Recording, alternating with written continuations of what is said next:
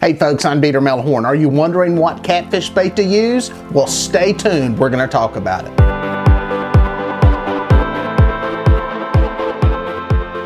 I think one of the biggest questions that I see repeatedly online and what I get in private messages is what catfish bait should I use?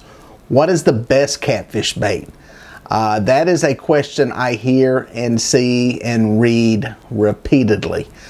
What we're going to do is talk about some of the different baits and some of the different options out there, because there's a lot of them and they really vary depending on what your level of fishing is when it comes to catching catfish. And what I mean by that is, if you're new to this sport, you know, a lot of us take for granted that you know what bluegill are, you know where to catch them, you know how to catch them, you know what shad are. We take for granted that you know how to throw a cast net to catch shad, that you even catch shad in a cast net. There's a lot of stuff that some of the more experienced anglers kind of take for granted. So this is really going to kind of be at a starting level, what I'm going to talk about some of this stuff. So for some of you guys are going to be going, well gosh, everybody knows that. But the truth is, not everybody knows it. And I kind of have to step back and realize that sometimes. So I'm going to start out with some basic stuff and kind of work my way up to a little more complicated, I guess you would call it level 2, 3, 4, 5, you know, stuff when it comes to catfish bait. Now basically, I divide catfish bait into two major categories, and that's either natural bait, that's going to be something live that swims in the water, or something else. And what I mean by something else, that includes artificial baits like crankbaits, beetle spins, castable type things, plastic worms, and also some of the manufactured baits, some of the pack baits that are out there, stink baits as they're called, and even the grocery store baits. They're basically the way I divide them into those two categories, and we'll kind of talk about each of those and which one's better, which one's worse, if there is a worse, and which one is your easiest, most affordable option. Well, I'm going to start out with some of the manufactured stuff first, the stuff that is not live bait or does not swim in the water. And the reason being, for somebody new and starting out, it's probably going to be the most readily accessible bait there is. This could be going to the store and getting chicken livers, chicken breasts, chicken gizzards. It could be buying some of the pack bait, stink bait, if you will. And it could mean using some of your bass fishing lures, trout fishing lures, to try to catch catfish. Now some of you go, well, wow, there's, you know, they don't hit artificial lures. You'll be surprised. They will hit them. Now, with that in mind, I'm not going to go into a lot of depth and discussion on the artificial world because I don't pursue it. I honestly believe at some point you may see more people using them, especially drifting and trolling for catfish. But there's actually a surprising number of catfish caught on the lake that I fish on a lot, which is Lake Wiley in North Carolina. And they're caught by bass fishermen, especially in the springtime, as they are beating the docks trying to catch spawning or pre-spawn fish. And there's a lot of flatheads caught on these crankbaits. Some of the areas warm up quicker. Some of these flatheads become active about the same time some of the bass are spawning. People actually catch them on that. Now, is that a viable option for fishing for catfish? I don't think so. I don't think it's your best bet, especially if you're starting out. I think if you're starting out and you don't know how to catch any of the fish in the water yet, I think one of your best bets, the easiest thing to do, is go with chicken breasts. Chicken breasts will catch fish. Chicken livers, chicken gizzards will too. I'm not a big fan of them. I haven't had as much luck as I have with chicken breasts. Chicken breasts are readily available in any grocery store. Steal one from your wife before she cooks dinner. Cut it up into little bitty chunks about as big as the end of your thumb. Catfish will hit it. Usually it's going to be blues and channel catfish. Not as many flatheads, but I wouldn't be surprised if some people aren't catching them on chicken breast.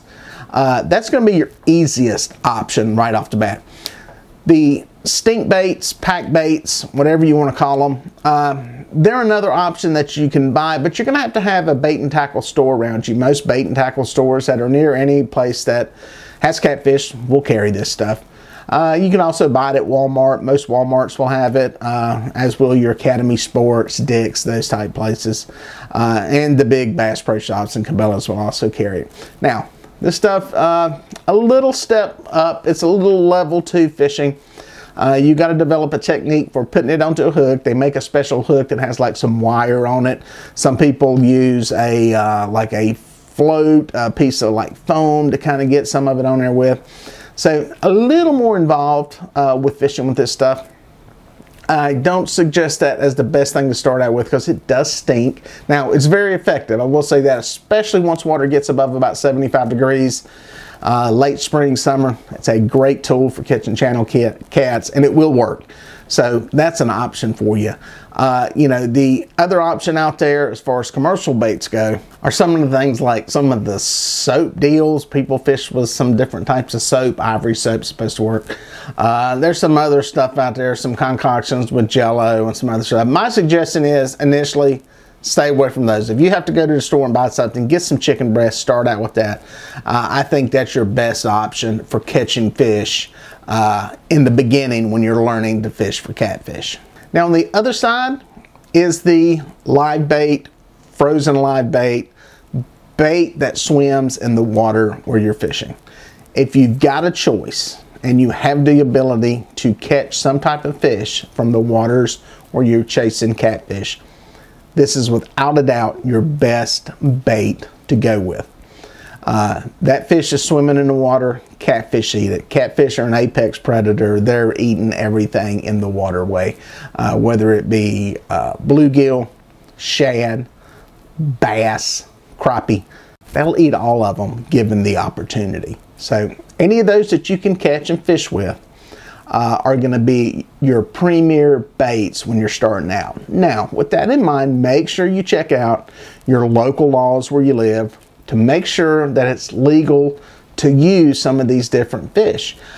Some states don't allow you to use bluegill. Most states do, but check your local laws where you're fishing at. Some states may allow you to use bluegill, but not use bass or crappie for bait. Again, check your laws to see how it works where you're at and on the bodies of water that you're fishing. And make sure you catch those fish legally. Again, there are some laws pertaining to this stuff. Some places you can catch bluegill in a cast net. Most places you can. If you're going to use them for bait and it's legal, you have to catch them on rod and reel. As far as those different types of baits go, shad is going to be one that's probably going to be harder for you to catch when you're starting out, especially if you're bank fishing. It's going to require a cast net. It's going to require the ability to throw a net and to catch the shad. That's easier in a boat a lot of times. It just because of being able to move around, depth of water, all that type thing. But you can catch them from the bank. There are plenty of bank fishermen that catch them regularly. If you've got an area where there's possibly a boat dock with a pier, you know, a pier or something like that, that can help you out as far as being able to catch them. And also hitting some of these areas before people are around, before they get crowded on the weekend. Sometimes you can get this bait, shad, gizzard shad, threadfin, that type thing. And you know, put it on ice. If you can keep it alive, great. But putting these things in a Ziploc bag, placing them on top of ice, keeping them chilled, you can usually get 2 or 3 days out of them before they start to get too mushy to fish with. Now, there's a lot of bait that you can catch on rod and reel, and this is probably my favorite kind because you get to do some fishing and then you get to use what you catch to kind of climb up the food chain, so to speak. What we do in our lakes here in North Carolina, where it's legal, we can use bluegill, we can use crappie, we can even use bass as long as they're within the limit, the creel limit, and meet the length limits. Now, with that said, that's not going to be legal everywhere. We go right across the line into South Carolina, you can only use the bluegill. But these fish that you can catch on rod and reel are the most fun because you can fish for them and catch them, and then you get to use them for bait. One of the ones that we use a lot around here is bluegill, especially in the summertime. Becomes a very popular bait. A lot of people just starting out learning to fish are fishing for bluegill, so that's a good one for you to be using. Now another fish we get here in the southeast is white perch. They're basically an ocean fish that have become landlocked and are a lot of our catfish fisheries. And they're a very good bait. They look similar to a white bass. Most of them are smaller than your typical white bass. But a white bass too, where legal, an excellent bait to use. And another fish that you can catch on rod and reel while you're out there fishing and turn it around and use it for a bait for catfish. Now your option on these things, you can fish them live if you can keep them live. They make excellent flathead catfish bait, but most people are going to cut them up. Some of these larger white perch and white bass, you can get several pieces of large bait out of them. So they make excellent cut bait, and you can catch some pretty big fish on these baits. Now luckily in North Carolina we can use crappie for catfish bait. You can do it in Tennessee. You have to meet the creel and length limits. As long as you do that, it's perfectly legal to use them, and they are an excellent catfish bait, especially for whatever reason in the spring. I think that's because these fish start to spawn in the spring, and I think catfish are keying in on them. Now, one of the most popular catfish baits out there, especially in the inner parts of the catfish regions, is skipjack. Everybody loves skipjack. Everybody knows that when skipjack are running, people want to go catch them and stock up on them. People also know that skipjack can be hard to catch sometimes and hard to find. They're a prized fish and they're a great fish. Hard to keep alive, almost impossible to keep alive. You have to really have your stuff together as far as tanks and stuff.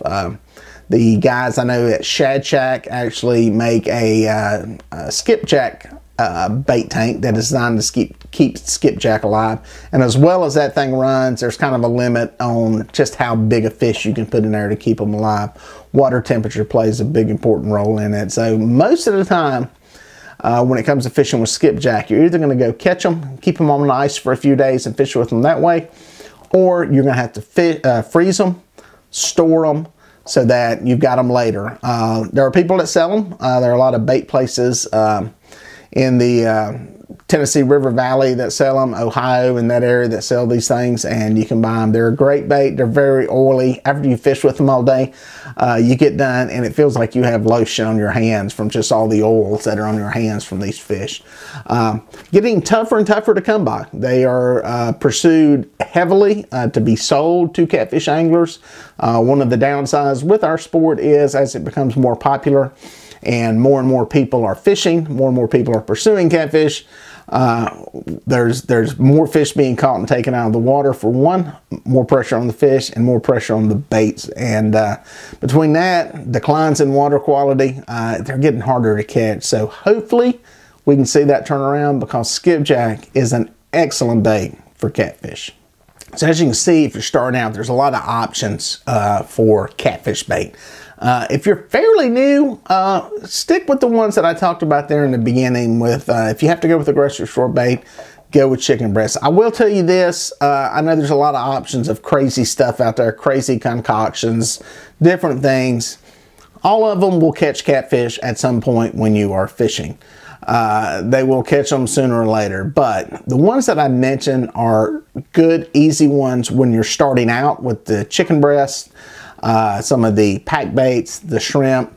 Those will all catch fish very consistently pretty much anywhere you go. As you start trying to get into bigger fish, you may want to graduate up to bigger baits during certain times of the year, and that's when you're going to have to move up to the fish. But the bottom line is, don't get in a big hurry to move too fast if you're just starting out. Don't feel like you have to have some of these super huge baits like big skipjack or big white bass or perch or big gizzard shad.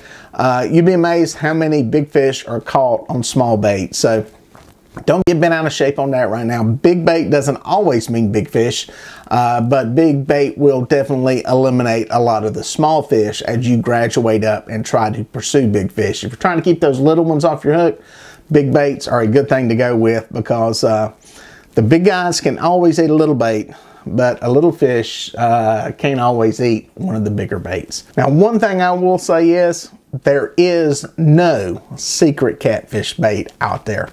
I think everything possible has been used to catch catfish at some point throughout our history of chasing these whiskered fellows. People have tried all kinds of stuff. You do a little Google search of weird catfish baits, there's a lot of them out there. And I think a lot of this comes from, one, they are a curious animal and will eat a lot of different things. But, you know, obviously the time-proven, time-tested baits like shad, skipjack are going to produce all the time. But I think a lot of people are looking for some type of something, especially when you're new to the sport, maybe not super serious about it yet, that you want to go fishing. You know, you're sitting here and you go, wow, look, I've got time to go fishing this afternoon. Well, most people don't have a tank full of bait like I do, where I can go, you know, stock up, throw some bait on the boat and be gone. You got to deal with something fairly quickly and fairly short notice, and I think that's where people are kind of looking for some shortcuts.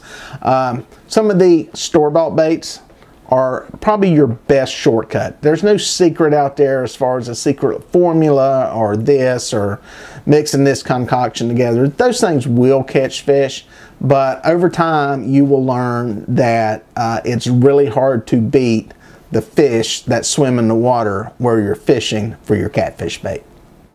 Well, folks, if you made it this far, thank you for watching. Please consider subscribing, and here are a couple of more videos that I think you're going to like.